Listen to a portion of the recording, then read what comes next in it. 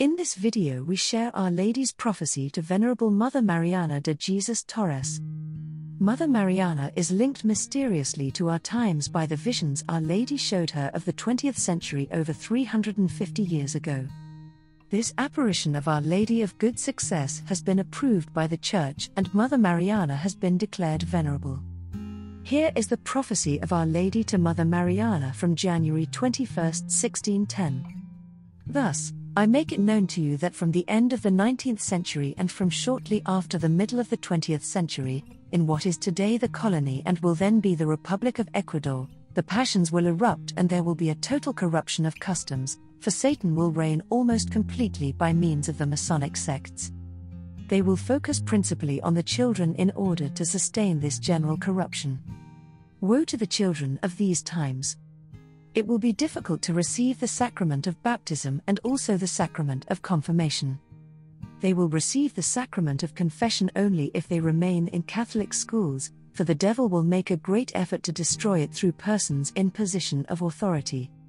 The same thing will happen with the sacrament of Holy Communion. Alas! How deeply I grieve to manifest to you the many enormous sacrileges, both public as well as secret, that will occur from profanation of the Holy Eucharist. Often, during this epoch the enemies of Jesus Christ, instigated by the devil, will steal consecrated hosts from the churches so that they might profane the Eucharistic species. My most holy Son will see himself cast upon the ground and trampled upon by filthy feet. But in those times you will already be known, as well as the favors that I am bestowing on you. How I love the fortunate inhabitants of this sacred place!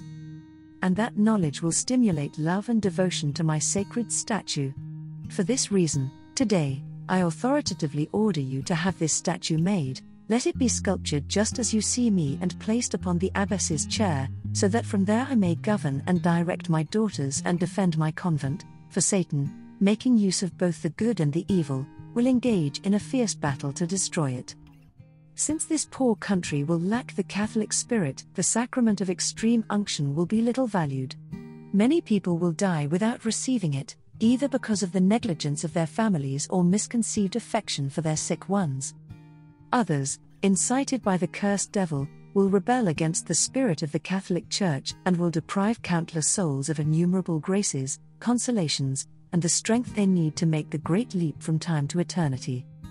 But some persons will die without receiving it due to just and secret chastisements of God. As for the sacrament of matrimony, which symbolizes the union of Christ with his Church, it will be attacked and deeply profaned.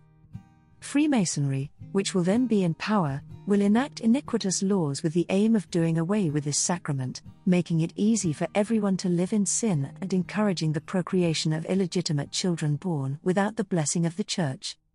The Catholic spirit will rapidly decay, the precious light of faith will gradually be extinguished until there will be an almost total and general corruption of customs. Added to this will be the effects of secular education, which will be one reason for the death of priestly and religious vocations. The sacrament of holy orders will be ridiculed, oppressed, and despised, for in this sacrament, the Church of God and even God himself is scorned and despised since he is represented in his priests. The devil will try to persecute the ministers of the Lord in every possible way. He will labor with cruel and subtle astuteness to deviate them from the spirit of their vocation and will corrupt many of them. These depraved priests, who will scandalize the Christian people, will make the hatred of bad Catholics and the enemies of the Roman Catholic and Apostolic Church fall upon all priests. This apparent triumph of Satan will bring enormous suffering to the good pastors of the Church, the many good priests, and the supreme pastor and vicar of Christ on earth, who, a prisoner in the Vatican, will shed secret and bitter tears in the presence of his God and Lord, beseeching light, sanctity and perfection for all the clergy of the world, of whom he is King and Father. Further, in these unhappy times, there will be unbridled luxury which will ensnare the rest into sin and conquer innumerable frivolous souls who will be lost. Innocence will almost no longer be found in children, nor modesty in women. In this supreme moment of need of the Church, the one who should speak will fall silent. You will see this from heaven, my beloved daughter, where you can no longer suffer, but your daughters and successors will suffer, those beloved souls already known to you who will placate the divine ire.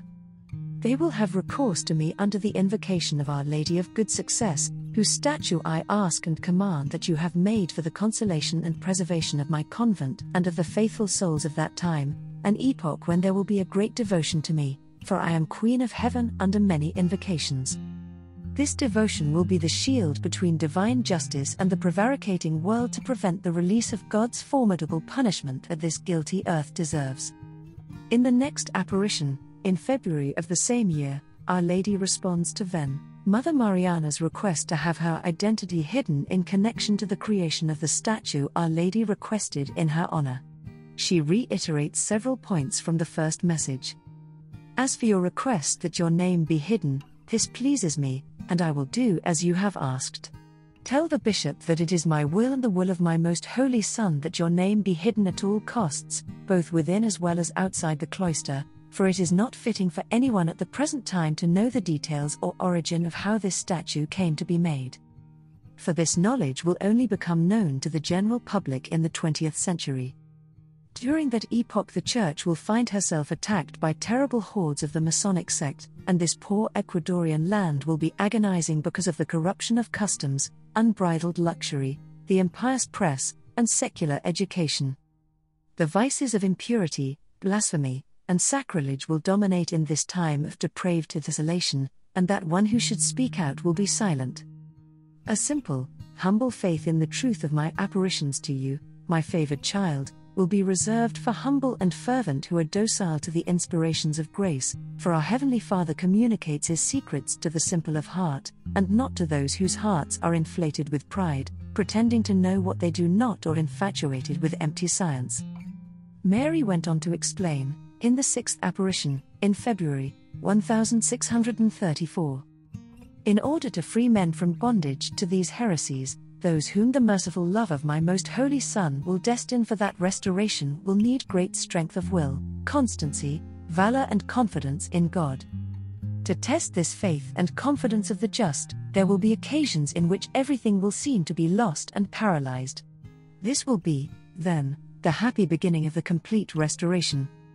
During this unfortunate epoch, injustice will even enter here, my closed garden.